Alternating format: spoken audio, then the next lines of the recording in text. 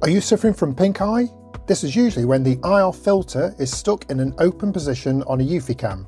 This can give a pinkish hue like this, this, this, and my own camera, this. But don't worry, because I have a solution. A simple kitchen spoon. Take the spoon, tap the camera, and that should release the IR filter from pink back to normal. If you're looking to buy a eufyCam, jump onto our Facebook group, Eufy Security Camera Owners, go to the featured posts, look for the worldwide discounts, and find your region. And if you found that useful, please consider subscribing. Thanks.